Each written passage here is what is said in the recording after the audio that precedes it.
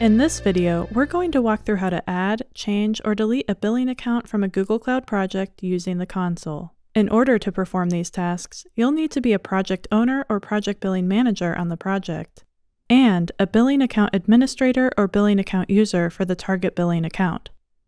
Get started by heading into the Cloud console.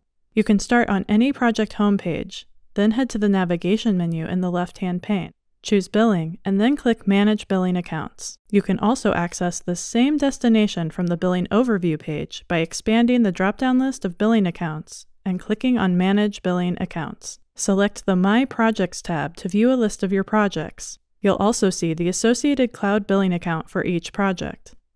If you have a project for which billing is currently disabled, you can re-enable it by clicking on the three-dot menu and selecting Change Billing.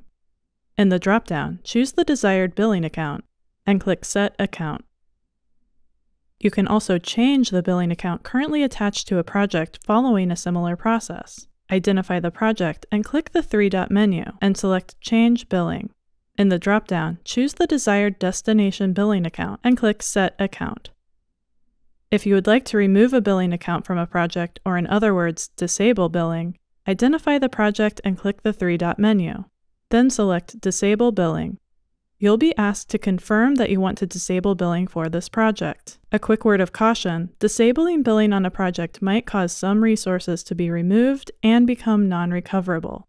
When you are ready, click Disable Billing.